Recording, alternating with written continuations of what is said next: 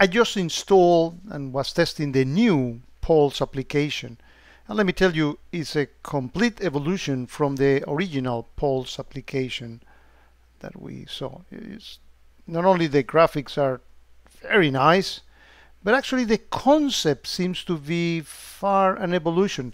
I see it more like the evolution in graphics from the dashboard and the way that we created dashboards in the past, with the way that now you can create dashboard with this new app. But before I proceed with my experiences on this, let me tell you that if you like the previous Pulse app, it's still available here. So that's one of you go here and you select from these groups the Thread Globe. You get the same app as as we have seen before. But going back to this new app, really anything that you have in a search, you can make it a very fancy graph, and it comes with a couple of groups. This is the one on flow events per second and flows per minute, and what are the top log sources, both in a bar chart as well as pie chart. But there are different groups in here. There's one for offenses, and there's one for miscellaneous graphics that I actually have been playing with. But let me go back to the original concept, which is anything that you have a search, typically will be an advanced search. You can make it a very fancy graphic. But this thing is full of features. I'm going to show you some of the ones that I have already discovered, and I will probably make another video as a follow-on as I discover more.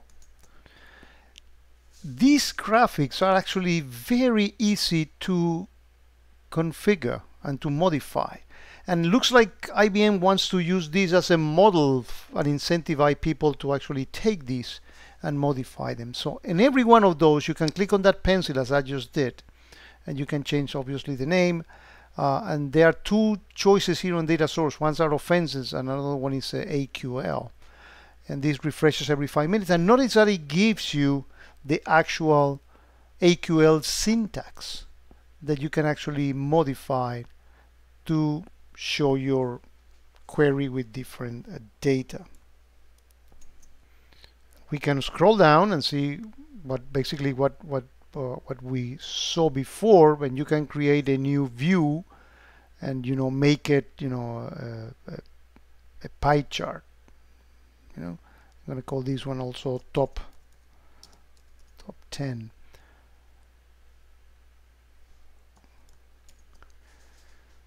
So in the label, I'm selecting my log sources, and the value is event rate. I mean, if you don't like the stuff in the middle and make it like a donut, you can actually do that. And this graphic is so skewed that it's not the best example, but you get the actual picture, and I can actually save these.